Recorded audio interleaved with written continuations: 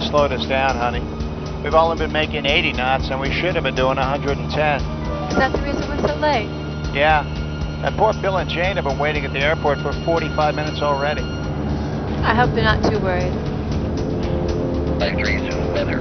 Wind 350 at 18, gusting to 25. Visibility 1, rain. Ceiling 900 overcast. Temperature 10, 2.9er, altimeter 3006. Landing and departing runway 27. Wow. The weather's a lot worse than they forecast. It's raining and there's a stiff crosswind. I sure wish I had planned to take more fuel so I had enough to go somewhere else. Hello, fellow pilots. I'm John King. And I'm Martha King.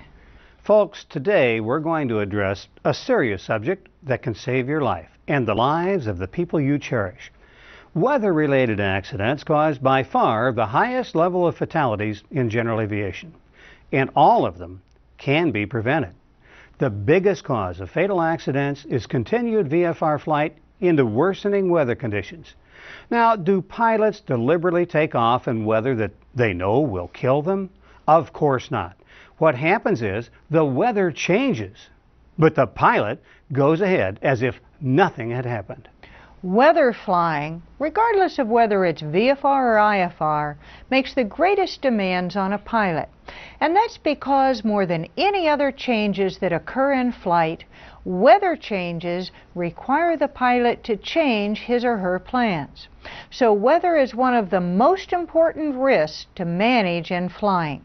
And weather especially requires proactive rather than reactive risk management.